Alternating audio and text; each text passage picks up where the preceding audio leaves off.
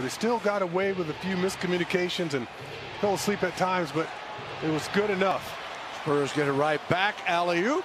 Murray from Johnson couldn't get it to go. Got a lot more speed and quickness than we thought as well.